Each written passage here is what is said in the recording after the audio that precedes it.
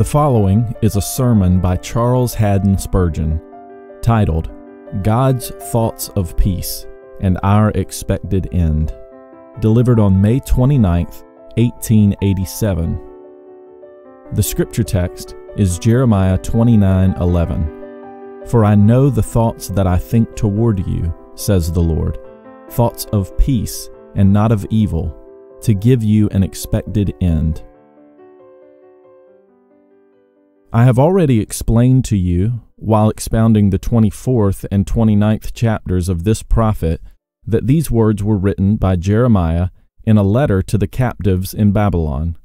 A considerable part of the people of Israel was carried away by Nebuchadnezzar into a far country.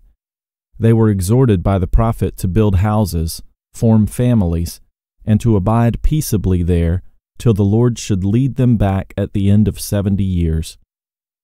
But at that time there was a general uneasy feeling among the Jews and other subjected nations who did not rest quietly under the iron yoke of Babylon. They were plotting and planning continual rebellions, and certain false prophets in Babylon worked with them, stirring up the spirit of revolt among the exiles. Jeremiah, on the other hand, assured them that they had been sent of God into the land of the Chaldeans for good, bade them seek the peace of the city wherein they now dwelt, and promised them that in due time the Lord would again plant them in their own land. A people in such a position as the Jews in Babylon were in danger in two ways, either to be buoyed up with false hopes, and so to fall into foolish expectations, or to fall into despair, and have no hope at all, and so become a sullen and degraded race, who would be unfit for restoration, and unable to play the part which God had ordained for them in the history of mankind. The prophet had the double duty of putting down their false hopes and sustaining their right expectations. He, therefore, plainly warned them against expecting more than God had promised, and he awakened them to look for the fulfillment of what he had promised. Read the 10th verse and note the pleasant expression, and perform my good word unto you. At the present time, the church has need of both admonitions. Expectations which are not warranted are being raised in many quarters, and are leading to serious delusions. We hear men crying, "Lo here," and "Lo there." This wonder and that marvel are cried up. It would seem that the age of miracles has returned to certain hotheads. Take no heed of all this. Go not beyond the record. On the other hand, we need to be urged to believe our Lord implicitly and to hold on to his word with a strong, hearty, realizing faith, being assured that while God will not do what we propose to him, yet he will do what he has promised. False prophets will be left in the lurch, but the word of the Lord will stand. This morning, my desire shall be to comfort any of God's people who are in a state of perplexity, and thus are carried away captive. I would assure them of the Lord's kindness to them, and urge them to trust and not be afraid. God's thoughts towards them are good, though their trials may be grievous. The text puts me upon two tracks. First, let us consider the Lord's thoughts towards his people. I know the thoughts that I think toward you, says the Lord, thoughts of peace and not of evil, to give you an expected end. Secondly, let us consider the believer's proper attitude towards his Lord. What should we think of our gracious God, who thus unveils his heart to us? 1. First, then, dear friends, consider the Lord's thoughts towards his people. It is noteworthy, first of all, that he does think of them and towards them. Observe that this scripture says not, I know the thoughts that I have thought toward you. That would be a happy remembrance, for the thoughts of God concerning his people are more ancient than the everlasting hills. There never was a time when God did not think upon his people for good. He says, I have loved you with an everlasting love. Therefore, with loving kindness have I drawn you. But the point here brought forward is that he still thinks of them. It would be possible for you to have thought out a plan of kindness towards a friend, and you might have so arranged it that it would henceforth be a natural fountain of good to him without your thinking any more about it. But that is not after the method of God. His eyes and his hands are towards his people continually. It is true he did so think of us that he has arranged everything about us and provided for every need and against every danger, but yet he has not ceased to think of us. His infinite mind, whose thoughts are as high above our thoughts as the heavens are above the earth, continues to exercise itself about us. I am poor and needy, says David, yet the Lord thinks upon me. We love to be thought of by our friends. Indeed, thought enters into the essence of love. Delight yourselves this morning, O you who believe your God, in this heavenly fact, that the Lord thinks upon you at this moment. The Lord has been mindful of us, and he is still mindful of us. The Lord not only thinks of you, but towards you. His thoughts are all drifting your way. This is the way the south wind of his thoughts of peace is moving. It is towards you. The Lord never forgets his own, for he has engraved them upon the palms of his hands. Never at any moment does Jehovah turn his thoughts from his beloved, even though he has the whole universe to rule. He says of his church, I, the Lord, do keep it. I will water it every moment, lest any hurt it. I will keep it night and day. This truth, although it is easily spoken, is not readily comprehended in the fullness of its joy, nor is it always believed as it should be. These people in captivity were likely to fear that their God had forgotten them. Hence the Lord repeats his words in this place, and speaks of thoughts and thinking 3 times. His words are so repeated as to seem almost redundant, out of a desire to make his people feel absolutely sure that not only did he act towards them, but that he still thought towards them. To the banished, this would be a grand consolation.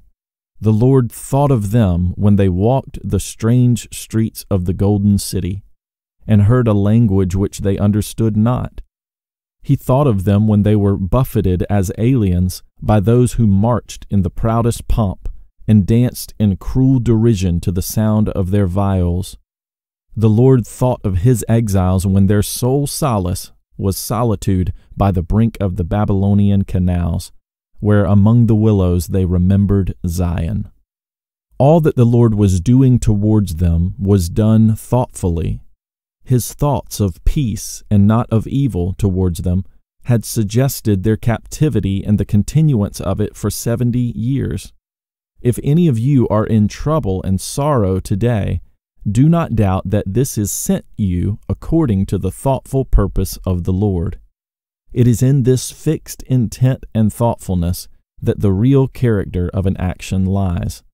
A person may happen to do you a good turn, but if you are sure that he did it by accident, or with no more thought than that wherewith a passing stranger throws a penny to a beggar, you are not impressed with gratitude.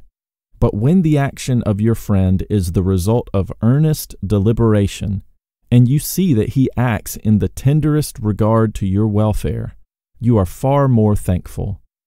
Traces of anxiety to do you good are very pleasant. Have I not heard persons say, "It was so kind and so thoughtful of him"?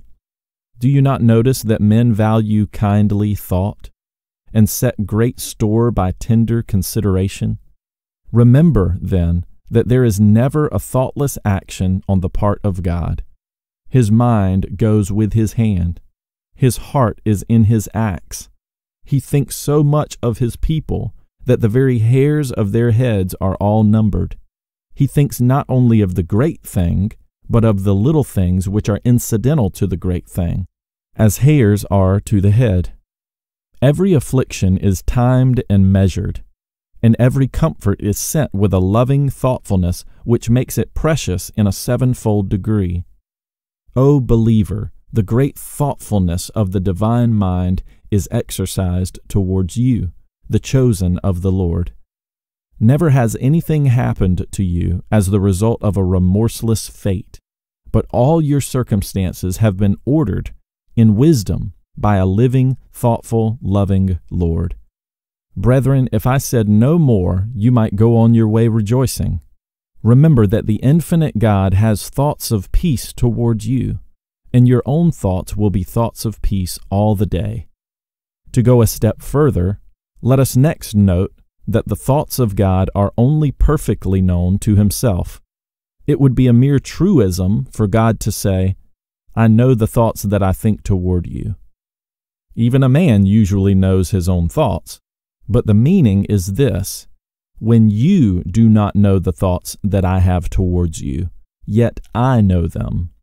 Brethren, when we cannot know the thoughts of the Lord because they are too high for our conception or too deep for our understanding, yet the Lord knows them. Our Heavenly Father knows what He is doing. When His ways towards us appear to be involved and complicated, and we cannot disentangle the threads of the skein, yet the Lord sees all things clearly and knows the thoughts that He thinks towards us. He never misses His way, nor becomes embarrassed. We dare not profess to understand the ways of God to man. They are past finding out. Providence is a great deep. Its breadth exceeds the range of our vision, and its depth baffles our profoundest thought. Your way, O Lord, is in the sea, and your path in the great waters, and your footsteps are not known.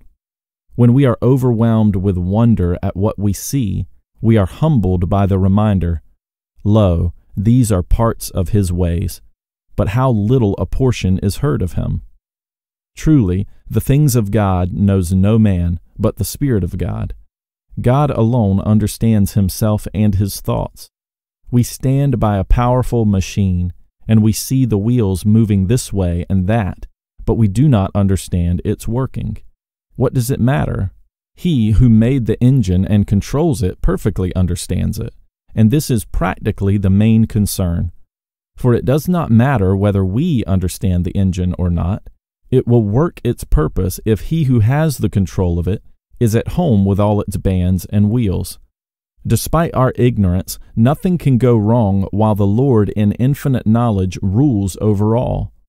The child playing on the deck does not understand the tremendous engine whose beat is the throbbing heart of the stately Atlantic liner, and yet all is safe, for the engineer, the captain, and the pilot are in their places, and well know what is being done. Let not the child trouble itself about things too great for it. Leave you the discovery of doubtful causes to Him whose understanding is infinite, and as for yourself, be you still, and know that Jehovah is God. Unbelief misinterprets the ways of God. Hasty judgment jumps at wrong conclusions about them, but the Lord knows His own thoughts. We are doubtful where we ought to be sure, and we are sure where we have no ground for certainty. Thus we are always in the wrong. How should it be otherwise with us, since vain man would be wise, and yet he is born like a wild ass's colt? We are hard to tame and to teach, but as for the Lord, His way is perfect. His thoughts are high, His love is wise, His wounds a cure intend, and though He does not always smile, He loves unto the end. Let us go a step further still. The Lord would have us know that His thoughts toward us are settled and definite. This is part of the intent of the words, I know the thoughts that I think toward you, says the Lord. Sometimes a man may hardly know his own thoughts, because he has scarcely made up his mind. There are several subjects now upon the public mind, concerning which it is wise to say little or nothing, because it is not easy to decide about them. Upon a certain matter one asks you this question, and another asks you another question, and it is possible that you have so carefully weighed and measured the arguments, both pro and con, that you cannot come to a conclusion either way. Your thoughts differ from day to day, and therefore you do not yet know them. You need not be ashamed of this. It shows that you have a just sense of your own imperfect knowledge. A fool soon makes up his mind, because there is so very little of it, but a wise man waits and considers. The case is far otherwise with the only wise God. The Lord is not a man that he should need to hesitate. His infinite mind is made up, and he knows his thoughts. With the Lord there is neither question nor debate. He is in one mind, and none can turn him. His purpose is settled, and he adheres to it. He is resolved to reward them that diligently seek him, and to honor those that trust him. He is resolved to remember his covenant forever, and to keep his promises to those who believe him. His thought is that the people whom he has formed for himself shall show forth his praise. The Lord knows them that are his. He knows whom he gave to his Son, and he knows that these shall be his jewels forever and ever. Beloved, when you do not know your own mind, God knows his mind. Though you believe not, he abides faithful. When you are in the gloom, he is light, and in him is no darkness at all. Your way may be closed, but his way is open. God knows all when you know nothing at all. When Moses came out of Egypt, he had no plan as to the march of Israel. He knew that he had to lead the children of Israel to the promised land, but that was all. He probably hoped to take them by the shortest cut to Palestine at once. Their journey was far otherwise, but it was all prearranged by the divine mind. It was by no error that the tribes were told to turn and encamp before Pi-hahiroth, between Migdol and the sea. The Lord knew that Pharaoh would say, "They are entangled in the land. The wilderness has shut them in." There was no going back, for the Egyptians were there, and no going forward, for the Red Sea was there. But the Lord had the way mapped out in his own mind. He was not taken by surprise when the enemy said, "I will pursue, I will overtake, I will divide the spoil," since for this purpose had he raised Pharaoh up, that he might show forth his power in him. The passage of the Red Sea was no hurried expedient. Jehovah knew what he would do. When our blessed Lord was surrounded by the hungry crowd, he asked his disciples, "How many loaves have you?" But Jesus knew what he would do. He had his thoughts, and he knew them. Known unto God are all his works from the beginning of the world. Many, O Lord my God, are your wonderful works which you have done, and your thoughts which are toward us. You have said, "My counsel shall stand, and I will do all my pleasure." And it is even so. Brother, you do not know what is to be done, but the Lord knows for you. O body of Christ, let your head think for you. O servant of Christ, let your master think for you. I know, says God, the thoughts that I think toward you. Now we have advanced some distance into the meaning of our text, and we are prepared to go a step further, namely, that God's thoughts toward his people are always thoughts of peace. He is at peace with them through the atoning blood of Jesus Christ. He regards them in Christ with perfect satisfaction. The Spirit of God speaks peace to their troubled conscience, and works in them the spirit of adoption and desires after holiness. Thus the holy God is able to commune with them and have thoughts of peace toward them. The Lord delights in them. He seeks their peace. He creates their peace. He sustains their peace. And thus all his thoughts toward them are peace. Note well the negative, which is expressly inserted. It is very sweet to my own heart. It might have appeared enough to say, "My thoughts are thoughts of peace." Yes, it would be quite sufficient when all things are bright with us. But those words, "and not of evil," are admirably adapted to keep off the goblins of the night, the vampires of suspicion which fly in the darkness. When under affliction we are sorely depressed, and when conscience perceives that there are reasons why the Lord should contend with us, then the enemy whispers, "The Lord has evil thoughts toward you, and will cast you off forever." No, beloved, his thoughts are not of evil. Though the Lord hates your sin, he does not hate you.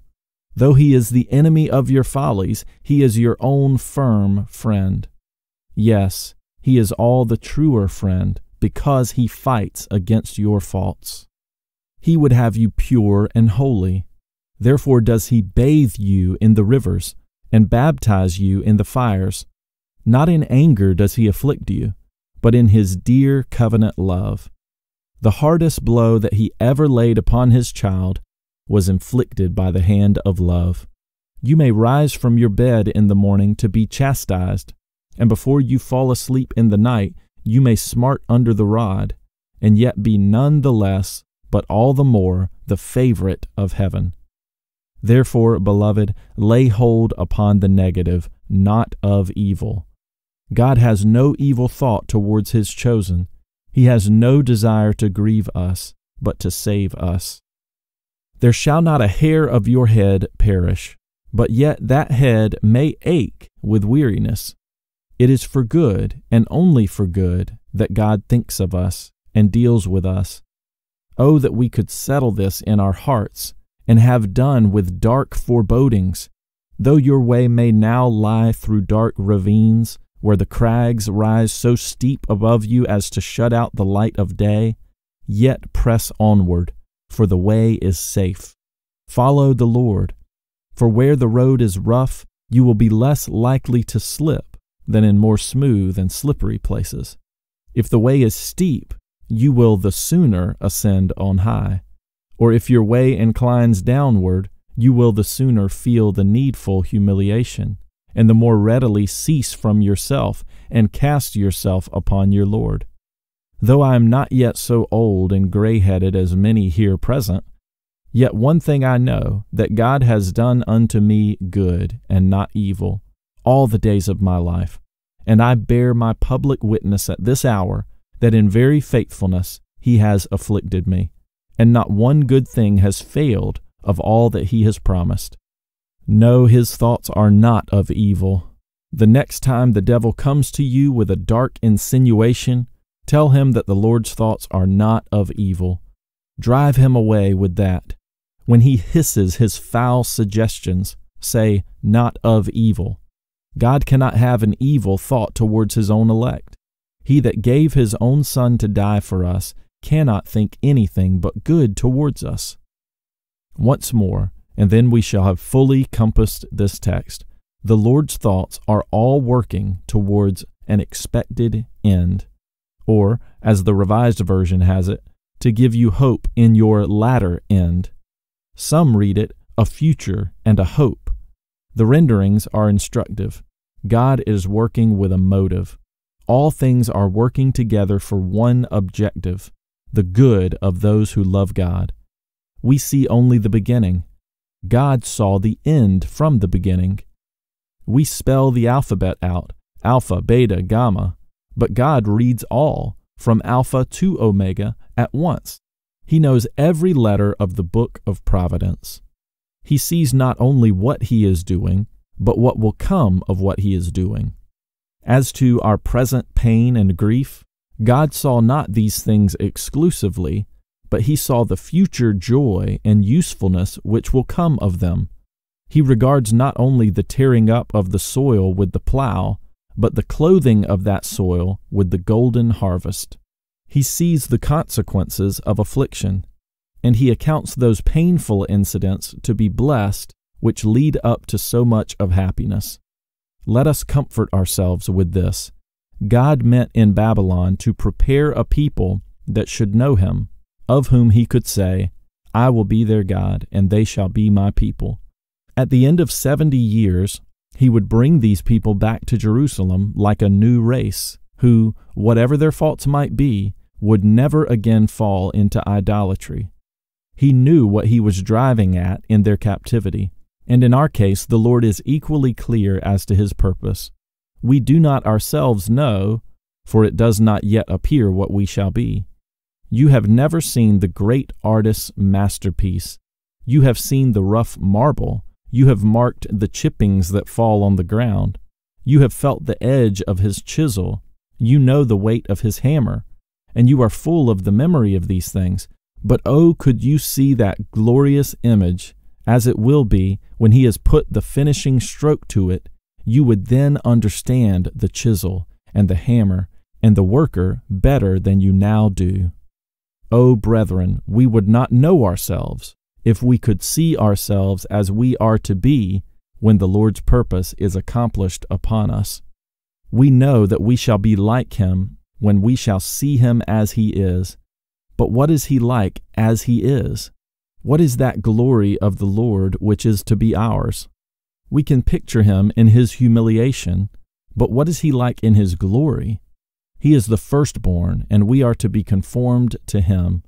God is working always to that end, and so all his thoughts tend towards this expected end. Here I pause to make a practical application. I may be addressing some person here who is in great distress under conviction of sin. You despair because the Lord is bringing your sin to remembrance, but indeed there is no cause. The Lord is sending you into captivity for a purpose. You are being shut up by the law that you may be set at liberty by Christ. You are being stripped in order that you may be clothed, and you are being emptied that you may be filled. If you could see the end from the beginning, you would rejoice that you are made to know the burden of sin, for so shall you be driven to the cross to find rest from your load. This sorrow shall be the death of your pride and self-righteousness. By this way the Lord is working out for you a future and a hope. When clean divorced from self, you shall be wedded to Jesus and dowried with his salvation. I am also probably addressing many a child of God who is vexed in daily conflict with his inward corruption. Alas, we find the old man yet alive within us.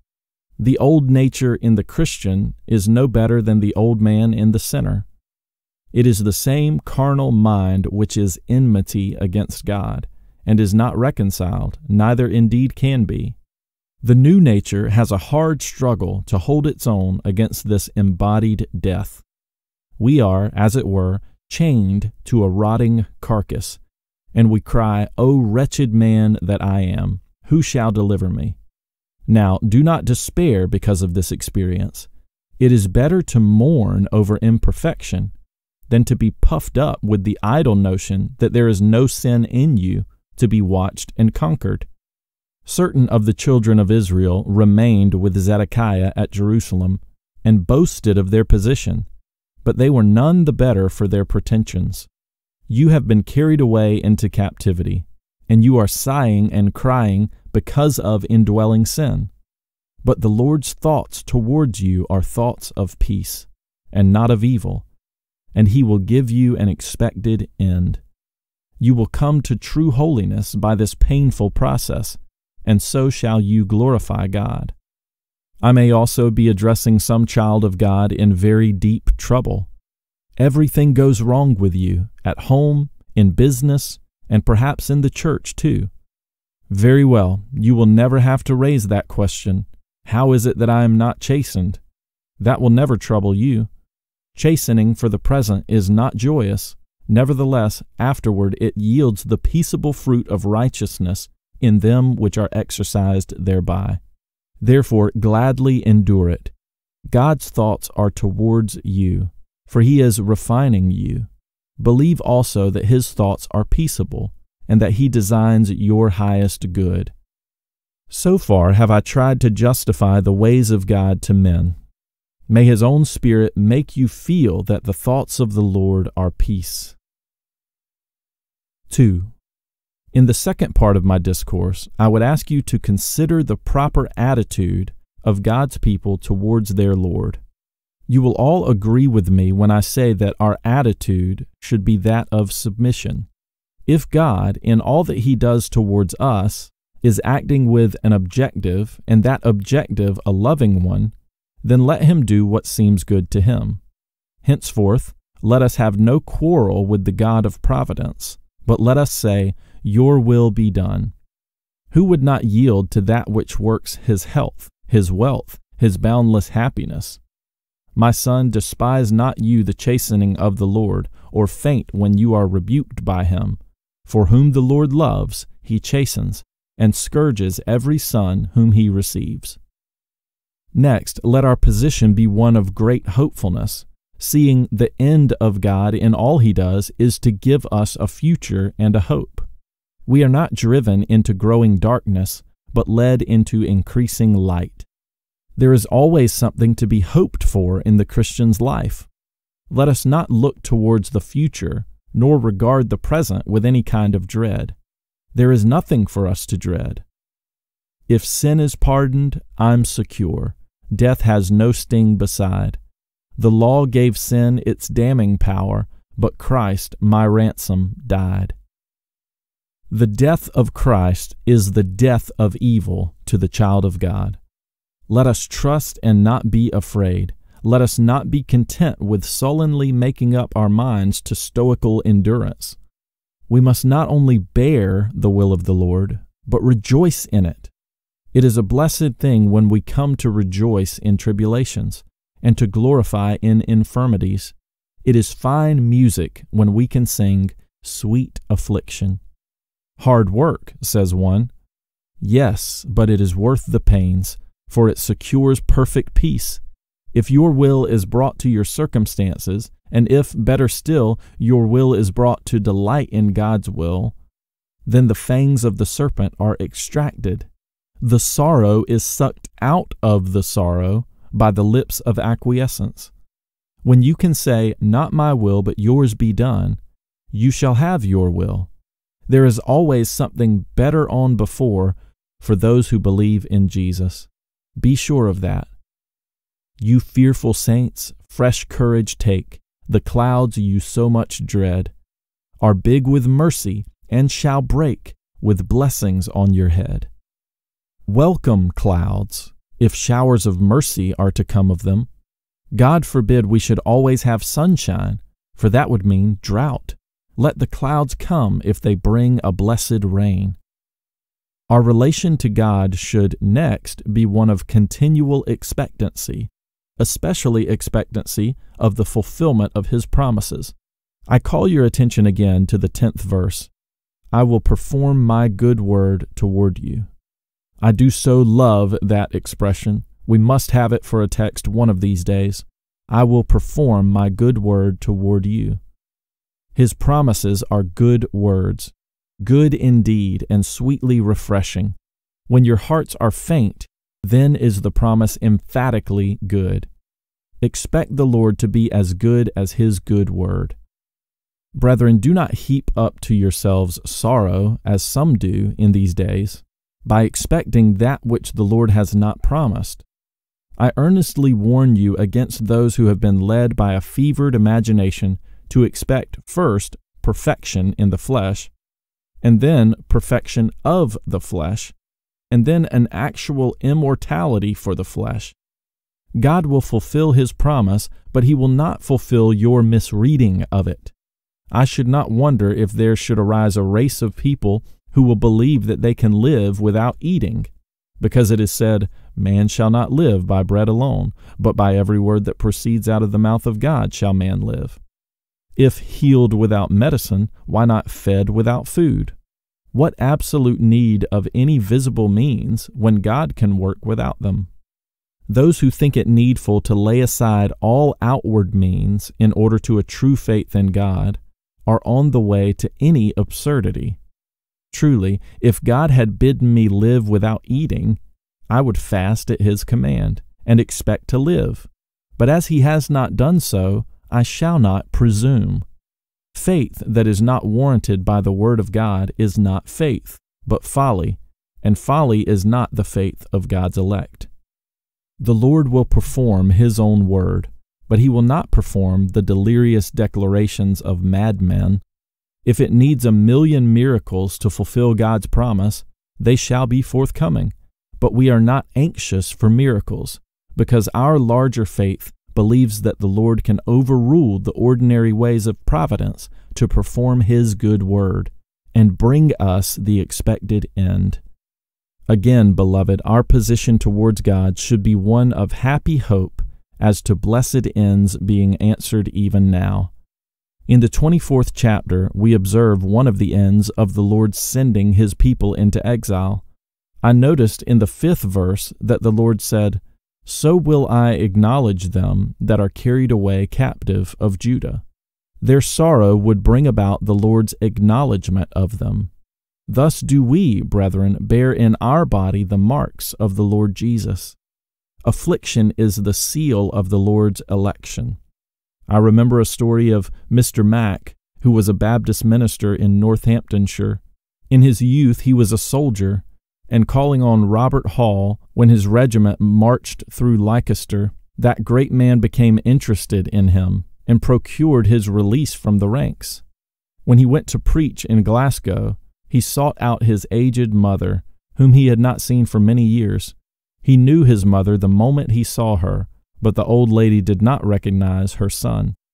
It so happened that when he was a child, his mother had accidentally wounded his wrist with a knife. To comfort him, she cried, "Never mind, my baby boy. Your mother will know you by that when you are a man." When Mac's mother would not believe that a grave, fine-looking minister could be her own child, he turned up his sleeve and cried, "Mother, mother, do not you know that?" In a moment they were in each other's arms. Ah, brethren, the Lord knows the spot of His children. He acknowledges them by the mark of correction. What God is doing to us in the way of trouble and trial is but His acknowledgment of us as true heirs, and the marks of His rod shall be our proof that we are not bastards, but true sons. He knows the wounds He made when He was exercising His sacred surgery upon us. By this also shall you yourself be made to know that verily you are a piece of gold, or else you would not have been put into the furnace. This will be one expected end of the Lord towards us. Let us rejoice in it. God's dealings with us work out our good in every way. The Lord said, "I have sent them out of this place into the land of the Chaldeans for their good." We know that all things work together for good to them that love God. Thus, from day to day, the Lord gives us an expected end. In the 12th verse of the chapter, from which we have taken our text, we see that prayer is quickened by the Lord's work towards them. "Then shall you call upon me." Our troubles drive us to our knees.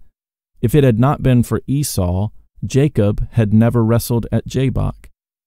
I hope we usually go to our closets of our own accord, but often we are whipped there. Many of the most earnest prayers that ever rise to heaven come from us when we are in bondage under grief. Yes, we must thank God that His trying ways with us have produced in us a prayerful spirit and a full conviction that we do not pray in vain. The Lord's end with us is also our sanctification. "And I will give them a heart to know me, that I am the Lord, and they shall be my people, and I will be their God, for they shall return unto me with their whole heart." See the value of sanctified afflictions. God grant that from day to day we may feel the expected ends of His corrections. Oh, that we may grow in grace, and may our graces grow. May we increase in faith and hope and love and patience and courage and joy. Surely our knowledge ought to widen out, our consecration should be confirmed, our insight should be clearer, our outlook steadier. We ought by all our experience to become more Christ-like, better reflectors of the heavenly light, fitter temples of the Holy Spirit. Therefore, let us be of good cheer, and rejoice that from day to day we receive the end of our faith, the salvation of our souls, and thus the Lord's end is being answered. But to close, we have kept the best wine until now.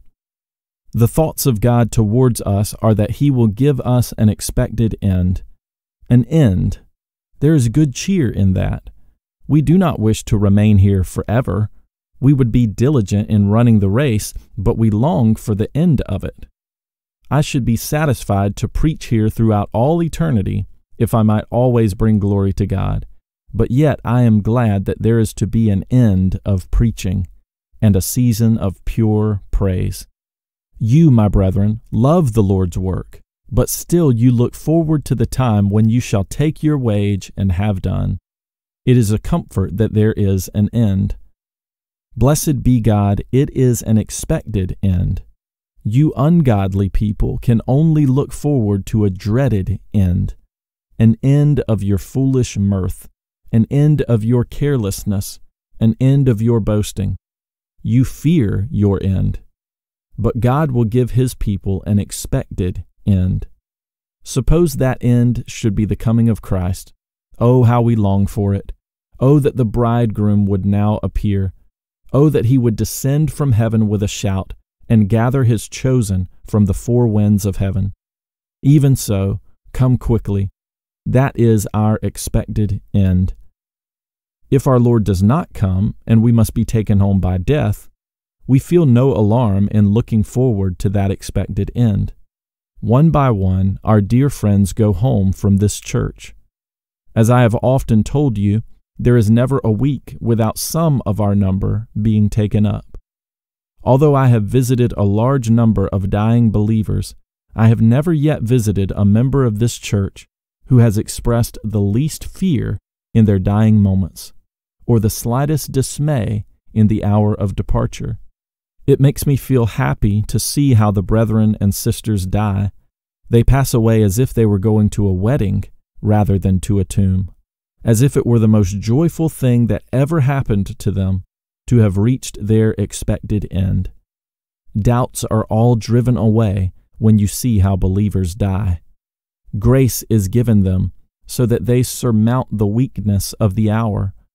The Lord Jesus in them triumphs over pain and death. Our venerable brother and elder, Mr. Court, who has just passed away at a great age, looked forward to his departure with peaceful hope. He used to speak of it as of a thing from which he had no shrinking.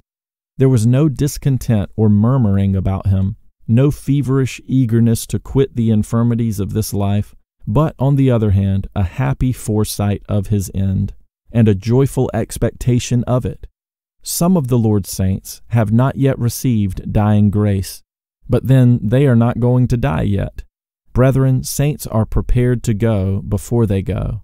Our Lord does not pluck His fruit unwisely. Foolish people may tear the green apples from the tree with a pull and a wrench, and bruise them as they throw them into the basket. But our Lord values His fruit, and so He waits until it is quite ripe, and then He gathers it tenderly. When He puts forth His hand, the fruit bows down to it, and parts from the bough without a strain. When the believer comes to die, it will not be to an end which he feared, but to an end which he expected. Brethren, when death is past, then comes that expected end which shall never end. What will the first 5 minutes in heaven be? There is a bigger question. What will thousands of years in heaven be? What will myriads of ages be? My disembodied spirit will at the first be perfectly happy in the embraces of my Lord. But in due time the resurrection day will dawn, and this body may rise again in full glory. Then there will be a remarriage of soul and body, and we shall be perfected, even as our risen Lord. Oh, the glory of that expected end! What will it be when our completed manhood shall be introduced to the society of angels, to the presence of cherubim and seraphim? What will it be to see Him whom we have loved so long? What to hear Him say, "Come, you blessed of my Father"? What joy to sit at His right hand! Yesterday my heart was ravished with that text.